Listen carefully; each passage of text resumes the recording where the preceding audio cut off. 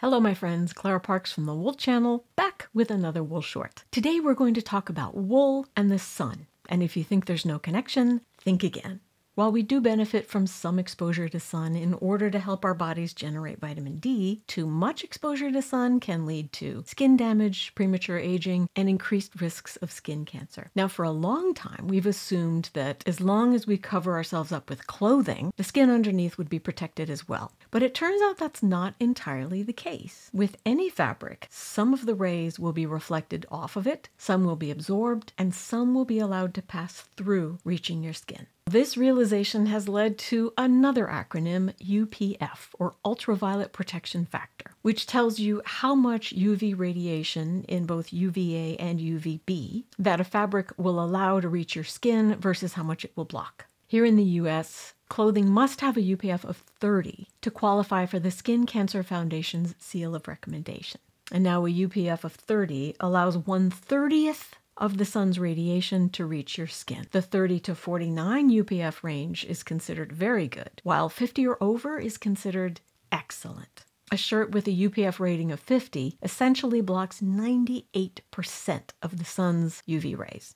Awesome! So let's all just wear UPF 50 clothes and be done with it, right? Well, not so fast. First of all, you don't always know the UPF rating of your clothes. It's rarely listed except among outdoor retailers or companies that specialize exclusively in clothing that provides UPF protection. And very often their clothing will be made from fibers derived from petroleum, usually polyester, that have been treated with UV-absorbing finishes or brightening agents that will wear off over time. And now, unfortunately, petroleum-derived fibers like polyester are notoriously bad at helping the body regulate its internal temperature. They don't breathe. And if there's one time you do need help regulating your body's temperature, it's when you're out in the sun, right? Gosh, if only there were a fiber that was really good at thermal regulation and also had a built-in ability to protect our skin from UV radiation. I wonder, yes, you guessed it. Right off the sheep, wool fibers are able to absorb radiation from across the UV spectrum. And depending on the density of the fabric or how it has been treated or finished, woolen fabric usually has a UPF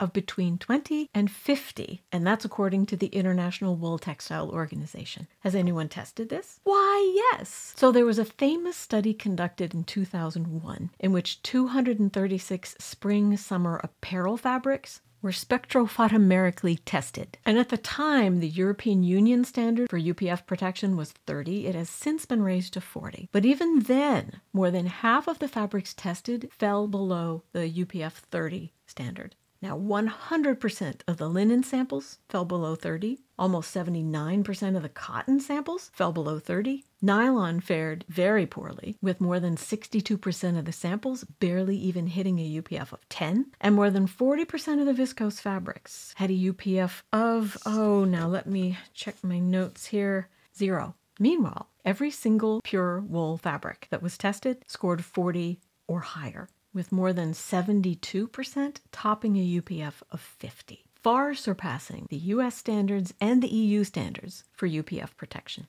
Now for some caveats. Obviously, the denser the fabric, the better the protection. Knitted fabric like t-shirts, the more you stretch the fabric, the less protection you're gonna have. And the nature of the dye stuff that was used and the amount still present on the fabric can also impact the protection, usually but not always, making darker fabrics more effective at protection. And finally, once that fabric is wet, your protection decreases. Let's talk about heat for a minute, because a common misconception with wool is that it is a warm fiber for cold weather. But a more accurate description of wool would be that it is an excellent insulator, no matter what the climate. And just as we rely on insulation to keep our homes warm in the winter and cool in the summer, we can trust wool to do the same for our bodies. Then there's the issue of moisture. Wool's hydrophilic core makes it extremely good at absorbing any ambient moisture. It can absorb up to 30% of its weight in moisture before ever feeling wet. What that means is that the wool is going to be constantly absorbing sweat as it comes off of your body to keep you comfortable. So the next time you go to the beach, don't forget your hat, your sunscreen, and your wool. Not only will it keep you cool and dry, but it'll also keep your skin safe and healthy. And there you have it. This has been another Wool Short for the Wool Channel. I'm Clara Parks. Thank you for watching.